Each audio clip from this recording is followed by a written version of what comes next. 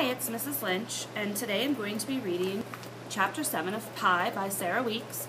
So go ahead and get your book, turn to page 87, and let's begin. After Charlie left, Alice went and sat on the porch steps. Hugging her knees tightly to her chest, she closed her eyes as a wave of sadness washed over her. Nothing was right with the world anymore. Her Aunt Polly was gone, her mother was annoyed, and now Charlie was mad at her too. She shouldn't have said what she'd said to him, but what was she supposed to do? Lardo had been catnapped, she was sure of it, and nobody would even listen to her. Aunt Polly had always listened. Alice remembered a time years ago when her aunt had asked her what she wanted to be when she grew up. Alice had said that more than anything in the world, she wanted to be a squirrel. Most people would have laughed, but Polly didn't. Instead, she told Alice that she would make sure to leave plenty of walnuts out on the porch during the winter months so that Alice wouldn't have to dig around in the snow when she got hungry. Alice didn't even realize that she was crying until she felt a teardrop fall on her bare leg. With her eyes still closed, she began to sing. Who's going to leave me walnuts? Who's going to make me pie? Who's going to love me as I am? Why did you have to die? Ahem. Ahem. It took a minute for it to register that the sound Alice had heard was someone clearing his throat. Lifting her head, she was mortified to discover Charlie Erdling standing at the bottom of the steps, staring up at her. "What are you doing here?" Alice asked, swiping her hot tears with the back of her hand. "I lost my shopping list," Charlie said. "It must have fallen out of my pocket. Do you mind if I look around to see if I dropped it here?" "Go ahead," Alice said, too embarrassed to even look at him. It was bad enough that she'd been mean to him, but she could only imagine what he must think of her now that he'd heard her singing to herself about walnuts. Part of her wanted to explain, but most of her wanted to crawl under a rock and hide. Charlie quickly retraced his steps, but he didn't find the shopping list. "Oh well," he said. "Hopefully Miss Girk won't kill me if I can't remember everything." He started to leave, but Alice stopped him. She could almost feel her Aunt Polly's hand on the small of her back, pushing her to step forward and say what needed to be said. "I'm sorry," Alice told Charlie, "for the crummy things I said about your brain. I won't blame you if you decide to hate my guts forever." "I don't hate your guts," said Charlie. "I know I'm no genius, but I can't help the way that I am." "There's nothing wrong with the way you are," Alice said. "Aunt Polly was the smartest person I've ever known, and she always used to say, 'That Charlie Erdling has a good head on his shoulders.'" "Yeah?" Alice could tell that Charlie was pleased. "And I was only teasing about Nora," she added. "Who would want to have a stuck-up person like that for a girlfriend anyway, right?" "Right," said Charlie. "I mean, good gravy. Just 'cause she looks like Penny from Sky King doesn't mean I want to marry her or anything, you know?" Alice felt a little twinge of something she couldn't quite identify. "You really think Nora Nettleman looks like Penny?" she asked. "Yeah," said Charlie. "But so would you if your hair was a little longer." Alice could have kissed him right then and there for saying that, except for the idea of kissing Charlie Erdling, or any other boy for that matter, made her want to throw up. "Good luck with Miss Girk," she said. "Thanks," said Charlie, and he got on his bike and rode off again toward the A&P. Only this time he turned around and waved before he sailed around the corner and out of sight. It was not long after this that Alice noticed the folded-up piece of paper wedged between two boards of the porch step she had been sitting on. It was Charlie's shopping list. Alice unfolded it and began to read what he had written. 1 box Band-Aids. 1 can vegetable shortening. 1 bag sand.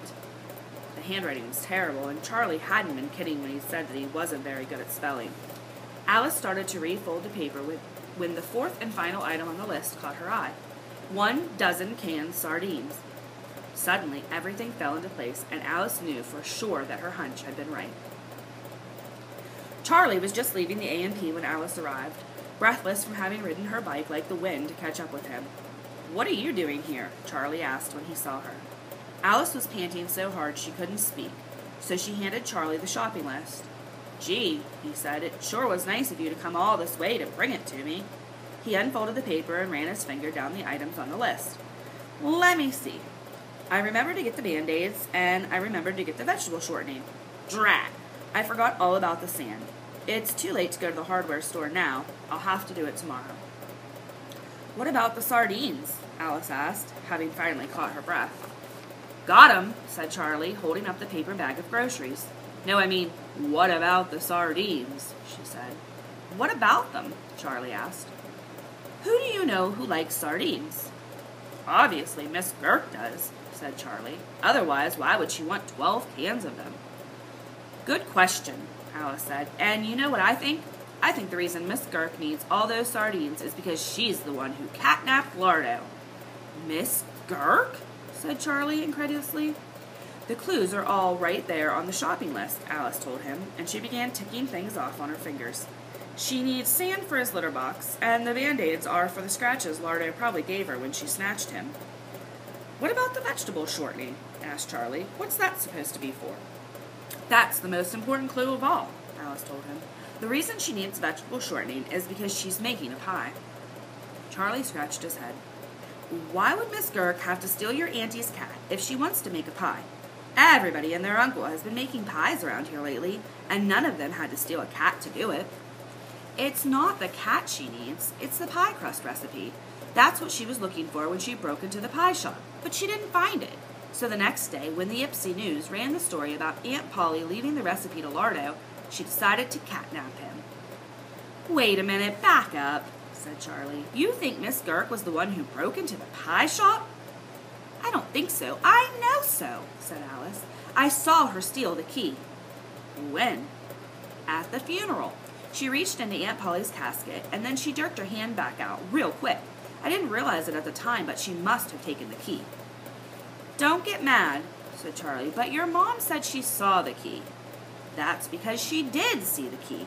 It was there when she looked at Aunt Polly, but by the time I looked at her, Miss Girk had already stolen it." "Good gravy," said Charlie. "Are you sure?" "Come on," Alice said. "I'll prove it." Even though Charlie was not completely convinced, he allowed Alice to talk him into letting her follow him to Miss Girk's house. On the way, her bicycle chain slipped off, and the pedals began to spin around without catching hold. Charlie heard the clattering and circled back around to help. Watching him work with the greasy chain, Alice understood why his fingernails looked the way they did. "Well, what if Miss Girk catches us snooping around?" Charlie asked nervously.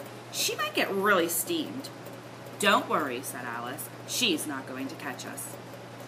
When they got to Miss Girk's house, they found her car parked in the driveway. It was clear from the dripping garden hose and the bucket of soapy water standing beside it that it had recently been washed. The big green car gleamed like a lizard basking in the sun. Charlie and Alice stashed their bikes in the bushes. "Are you scared?" asked Charlie. "I mean, you've heard the stories, right?" There were a lot of rumors that had been passed around school over the years about Miss Girk and the reason she wore such loose-fitting clothes.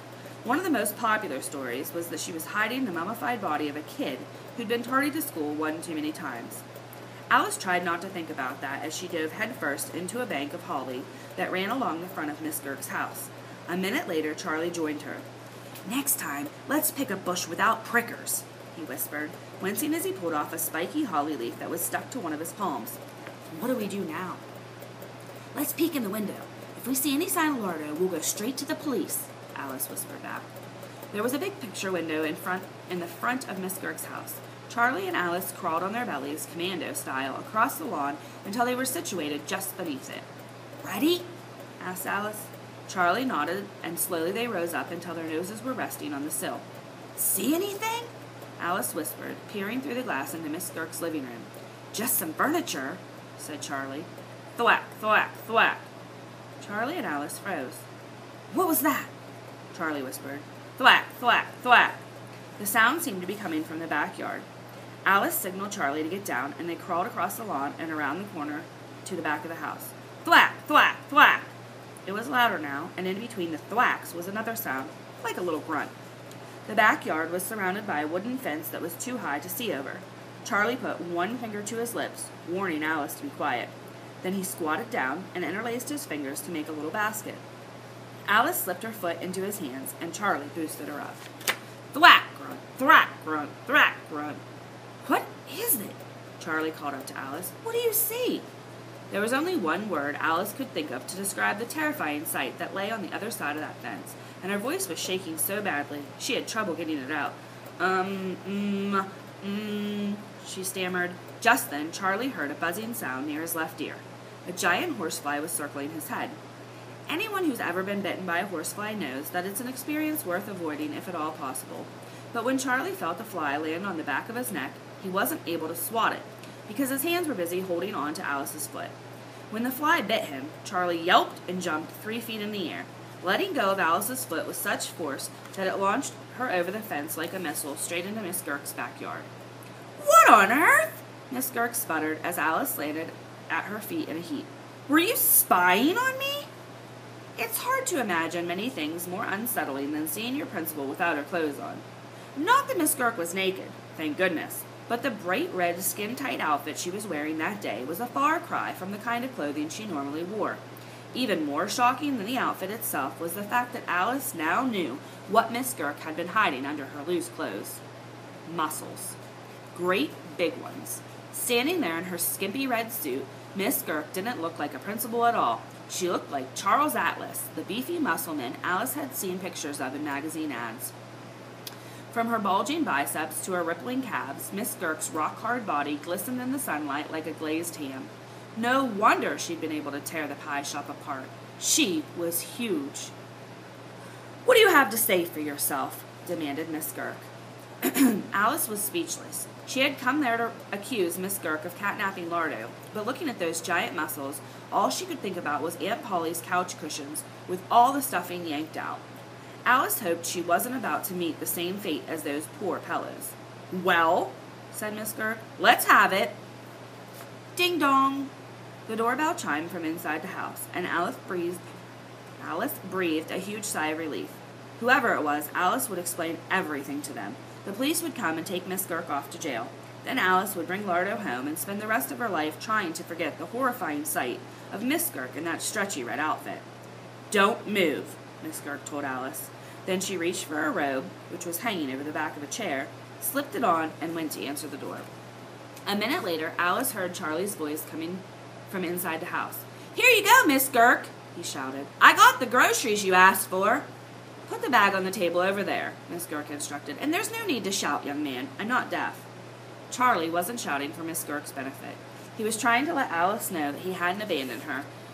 After all, it was his fault she'd ended up on the wrong side of the fence. "Is everything okay?" Charlie shouted. "Don't be shy. Speak right up." Alice wanted to run inside or call out to Charlie to get the police, but she was afraid it would make Miss Girk even madder. "I don't know what's gotten into you today, Charles," said Miss Girk. "You're certainly behaving strangely." "May I just say that it's a very lovely robe you're wearing today, Miss Girk," Charlie shouted. "The color really brings out the blue in your eyes, and the material is so, well, nubby. I think would be a good word to describe it, don't you?" Alice couldn't imagine why Charlie was babbling on about Miss Girk's bathrobe until it dawned on her that he might be trying to distract Miss Girk to give Alice time to escape. Sky King himself would have been proud of that plan. Looking around for something to stand on, Alice spied a folding aluminum lawn chair and quickly dragged it over to the fence. But when she climbed up on it, her feet immediately slipped through the plastic webbing, and the chair toppled over, taking Alice along with it and making a terrible clatter in the process. "Did I mention that I forgot to bring the sand?" Charlie asked, shouting even louder now, an attempt to try to cover up the racket Alice was making. "What on earth is the matter with you?" Miss Girk cried. Charlie was running out of ideas, so he decided it was time to come clean. "I didn't mean to do it, Miss Girk," he said. "A horsefly bit my neck, and the next thing I knew, Alice was flying over your fence." "Oh," said Miss Girk, "so you and your little girlfriend were in cahoots."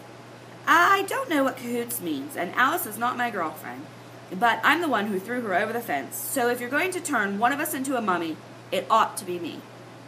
Alice, who was still hopelessly tangled up in the chair, was beginning to panic. Nobody knew where she was, and clearly the police weren't on the way. Charlie had done his best, but now it was time for her to step up to the plate, so she did the only thing she could think of to do. She screamed.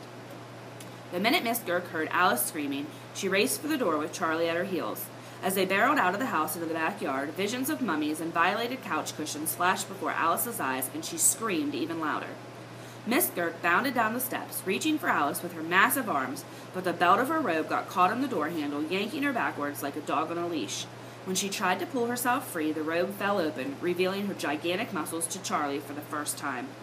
His eyes practically popped out of their sockets as he took in the sight of Miss Girk in her skimpy red suit. Then a strange sensation came over him, like somebody popped a fizzy into his head and carbonated his brain.